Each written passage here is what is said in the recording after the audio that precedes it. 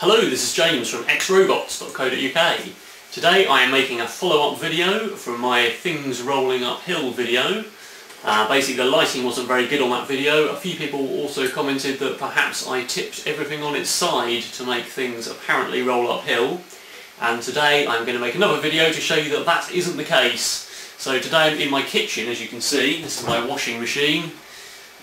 And you know, my kettle and all the kitchen cupboards here, which really open, it isn't a set, and obviously it's going to be incredibly hard to tip a whole kitchen on its side seamlessly just to make something roll up a table mat.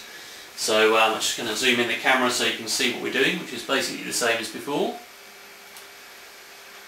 There we go. So basically the other thing I'm going to do is I've got a glass here and I'm going to put some liquid in it, some weak lemon drink,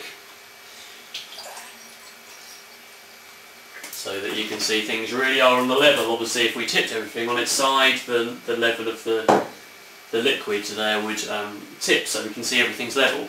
Got the same items basically, the table mat from my dinner set, which is perfectly square, there's no perspective tricks, and the block of clean clay, which we're going to just put one end up, and a roll of tape. There's actually a whole roll of tape, and we can see that obviously, as you'd expect, if you put it at the top of the ramp, it rolls to the bottom.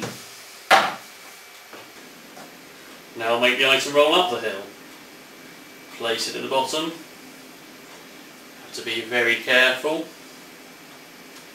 There we go. Let me come to the other side. There, it rolls up the hill. Couple more times.